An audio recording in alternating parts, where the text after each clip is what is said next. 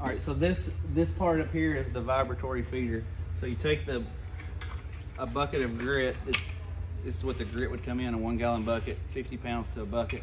Actually dump it in top of the hopper, the feeder. This is what,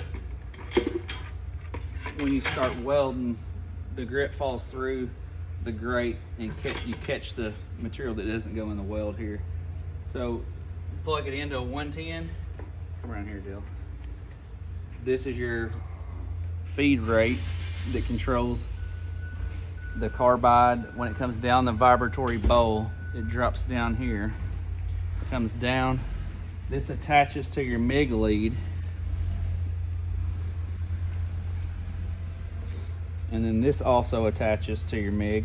So when you pull the trigger on your MIG gun, it detects the current, it kicks the hopper on and allows the material to flow down the tube.